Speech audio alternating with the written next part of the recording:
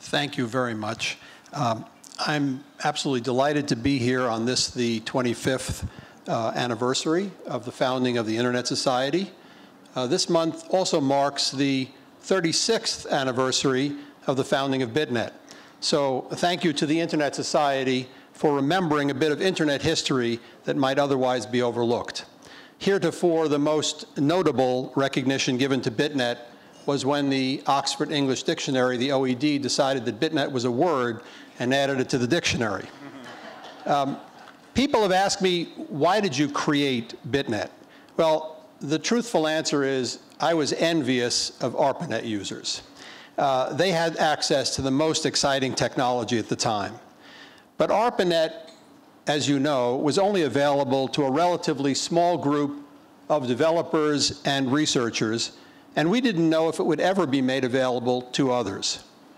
I wanted to find a way to provide at least some of the core ARPANET services, email, file transfer, and interactive messaging, to a much larger group that included faculty and students in all disciplines at every college and university in the world.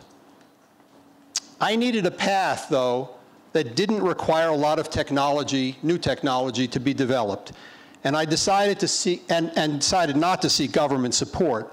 So I modeled the network after VNet, IBM's then corporate network, that was the largest global network in the world at the time. They had over 1,200 nodes throughout the planet. And IBM's global network, corporate network, utilized IBM's RSCS networking software. And I asked my colleague, Gray Freeman at Yale, if he would be willing to connect Yale to City University of New York, where I was, as a start. And he liked the idea. So we connected our institutions with 9,600 baud leased lines, and we named the network BITNET, originally because it's there, and later because it's time network. And then I invited 34 colleges and universities to join our fledgling enterprise. Now, since many of those schools, maybe even all of them, were using IBM mainframes, it meant they already had what was needed to join. And as a result, it grew very quickly. Within a year or so, we were able to show success in the United States, which led to IBM offering to support a European backbone by connecting City University of New York directly to Rome, and funding the inter-country links leading to the birth of EARN, the European Academic Research Network. With IBM's help and the work of many people in the countries served, we were able to connect scholars in most of Western Europe, Japan, Taiwan, Israel, South America, and we were the first to connect Russia. And at its peak, BITNET had 49 countries connected. BITNET had other firsts. BITNET had the first extensive and highly successful listserv service.